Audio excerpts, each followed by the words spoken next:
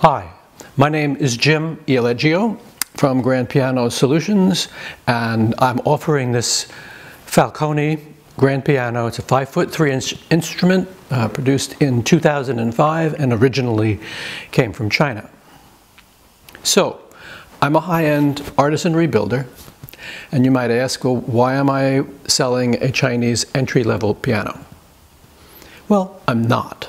I'm selling a Chinese American piano, and I'll explain what I'm doing here. So why would I do this? Really nice pianos cost a lot of money. $35,000, $45,000, and more. And many people who really want a nice sounding piano and a nice playing piano can't afford that kind of money. So I can't fix that economic problem. I mean, that's life. But occasionally, what comes into my shop where I see an opportunity where a piano like this, which has a great finish, a cherry finish, in great condition, is offered to me for very short money. And what I can do when I get the basic core at a really low price is that I can afford to put the $15,000 it takes for me to turn it into a really nice instrument. So a really nice instrument at an entry-level price, but performing way beyond entry levels.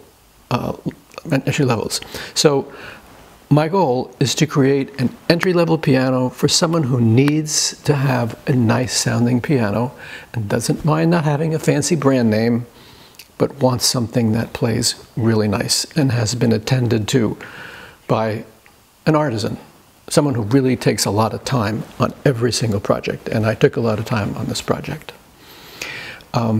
So it is a Chinese-American product at this point. And here is the American part.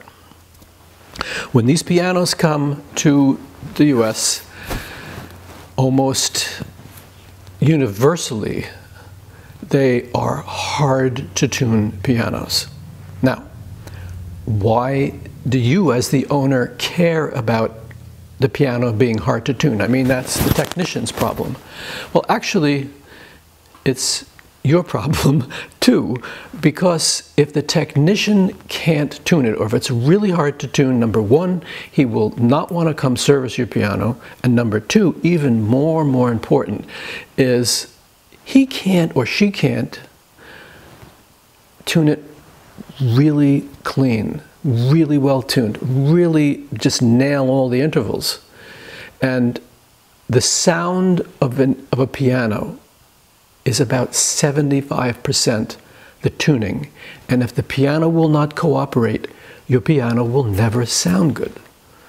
And that's a situation with many pianos, actually. They don't sound good because the tuners can't tune them really well. So this piano tunes like a dream. What I do is, the first thing it does when it comes in, this plate comes off, the cast iron plate comes out, and I grind away many of the plate conditions, the cast iron conditions up here that create a very aggressive termination angle and other parameters which make it difficult for the strings to move over the friction points. So you may not think that's important for you as an owner, but it really is, and I take that as number one in fixing these pianos. It has been repinned with German pins, tuning pins, and the scaling for the long bridge, which is the treble bridge, the plain wire, has been rescaled, and the wire is a French wire produced by Stephen Paulello, nickel-plated wire, and it's the only wire I use now. The bridge, the long bridge, which if you do anything when you're rebuilding a piano, the terminations are so important, and they determine how nice a piano is going to sound. The terminations meaning where the strings are are terminated by the bridge pins. So these terminations have to be redone. The bridge has to be recapped. I don't know what kind of wood they use there, but I don't care because I took it off, and instead I'm using some of the best hard maple I've ever seen, and I have a whole load of it here now. So it's recapped with really nice hard maple. And as far as the pinning on the bridge, this piano has titanium bridge pins. In this country, there's only one other company who makes a piano with titanium bridge pins, and that company charges $325,000 for their piano. And there's another one in Germany who charges somewhere around $300K for their piano. We're talking about an entry-level piano here. I'm using titanium pins because I've been experimenting with them, and I wanted to experiment with them on this piano, and it works. It worked nicely. So you have a unusual setup on the bridge, and it's a setup that you can hear.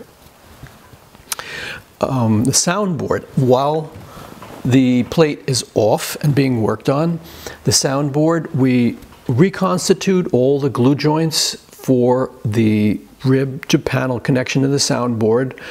We shape the soundboard to make sure that, especially at the back end where small pianos tend to be a little weak, is if you give there enough freedom for the board to move and give it to have some decent amplitude, you'll get a nice sound, and this piano's got a nice bottom end.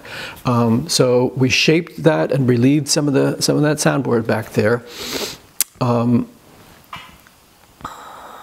and then there's the action. So let me take this apart, and well, I'll just take it apart here, and I will show you what's going on at the action.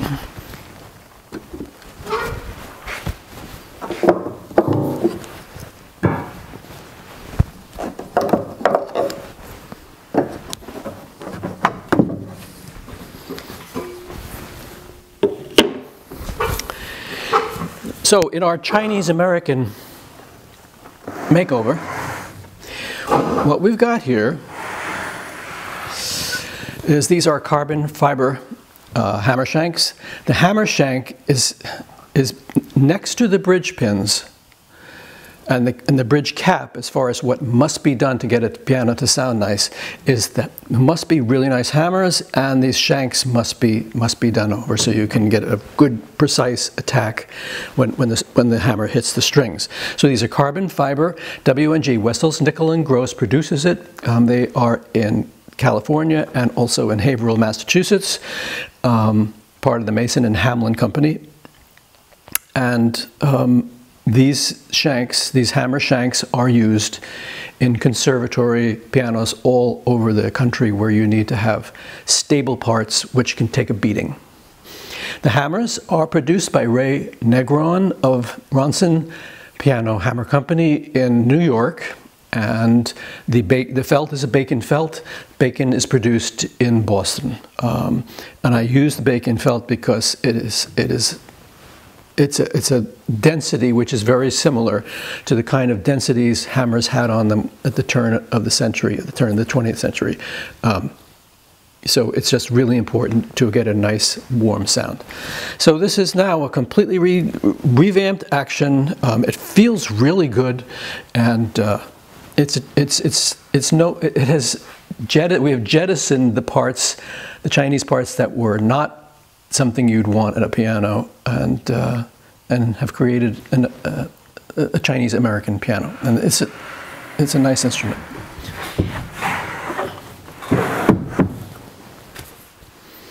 So I'll put it back together and play something for you.